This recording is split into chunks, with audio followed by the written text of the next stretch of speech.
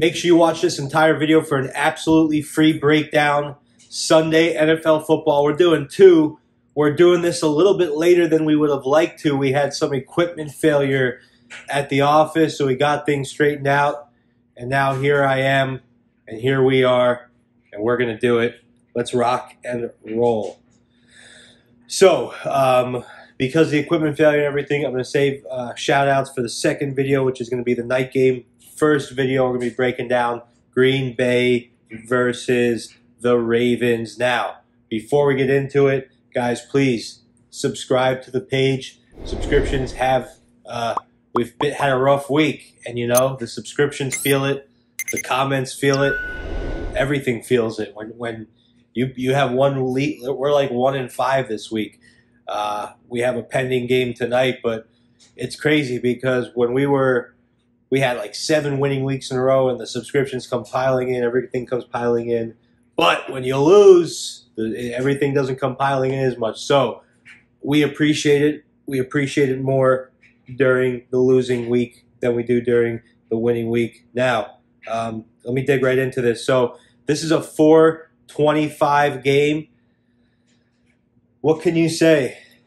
Green Bay Packers traveling to take on the AFC North leading Baltimore Ravens. We don't know what's going to happen with RODGERS yet. Sniffy, some little injuries going on.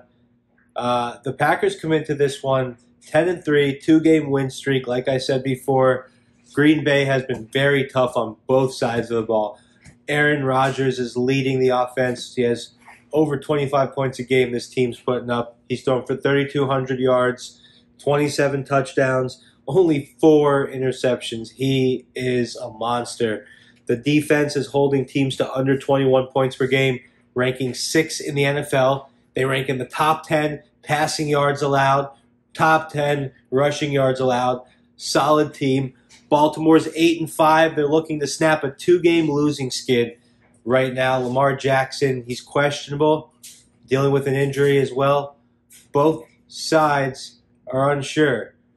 Lamar Jackson, Tyler Huntley, we don't know. Looking for Devontae Freeman to step up big time here. Like I said, they lead the league in rushing yards allowed per game, but the Ravens are giving up the second most passing yards per game. If they can't contain Aaron Rodgers, they're going to have a problem.